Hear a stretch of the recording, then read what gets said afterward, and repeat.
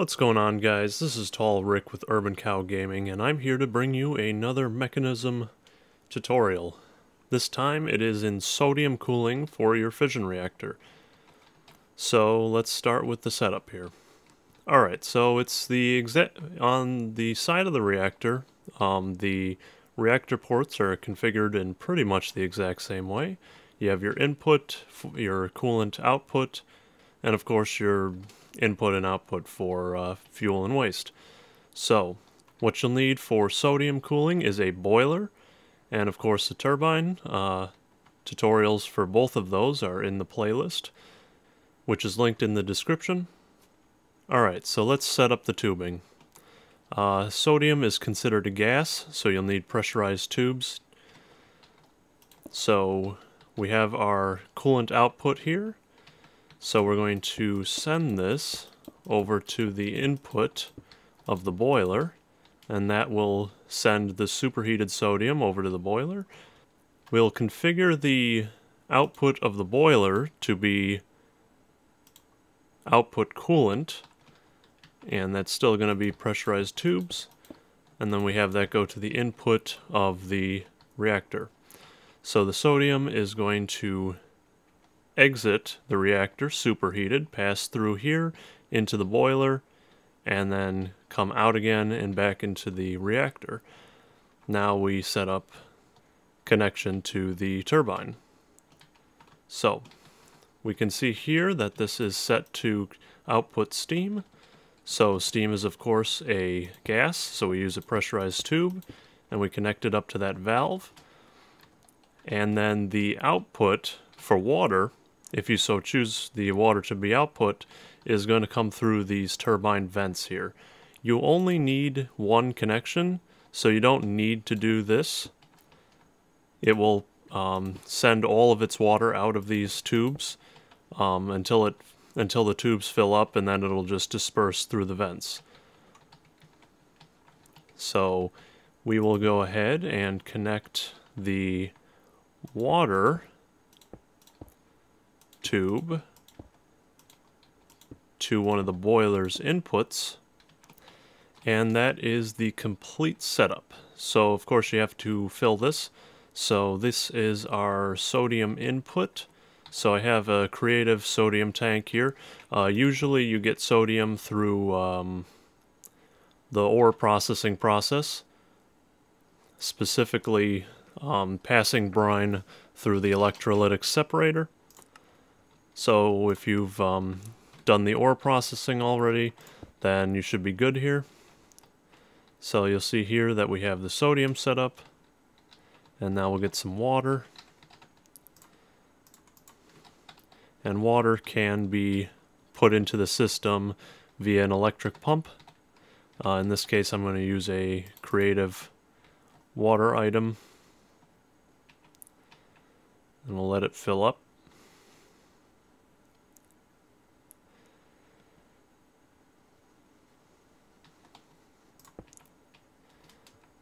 Now we have everything necessary here, so we'll just give the reactor some fissile fuel. Okay, so now we'll run it.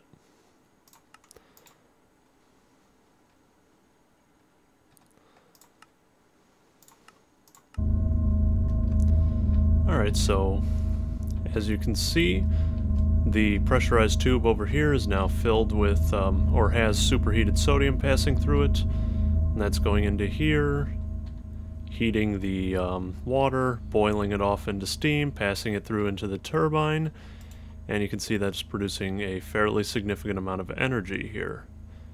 You can see that it's producing quite a significant amount of energy here. So why would you want to use a sodium setup? Well, interestingly enough, a sodium setup is not actually any more efficient than just a water setup, which is in another one of the Mekanism tutorials, is the standard water setup. The advantage is in the properties of sodium when it comes to cooling.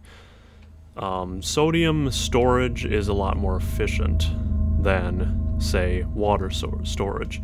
So you can see these ultimate mechanical pipes.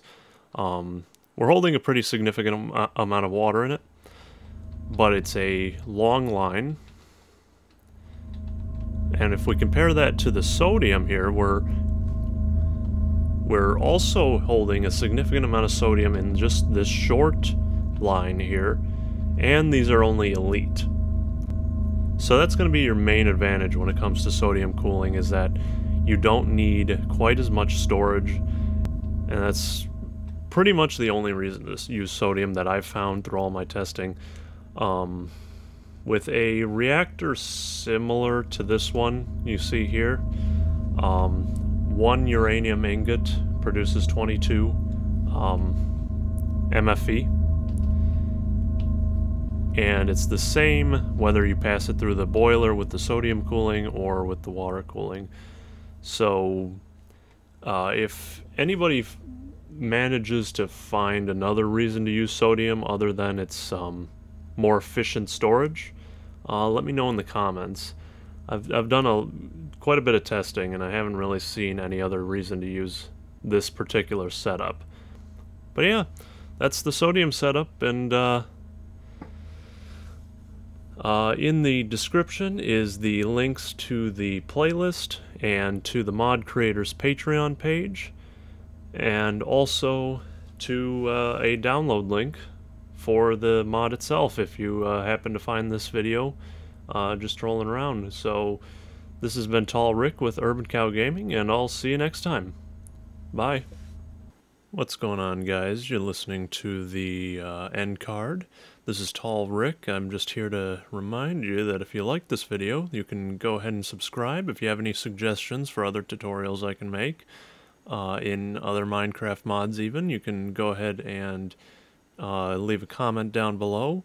We also have a Twitch channel, and the gameplay from that will be ending up in on this channel eventually, in a archive format. And we also have TikTok and Instagram and a Facebook page, all of which are under the name Urban Cow Gaming. Shockingly, no one has taken the name Urban Cow Gaming yet, so it's all ours, baby. So I'll just thank you for watching again, and don't jump off cliffs. It's not good for your health. Bye.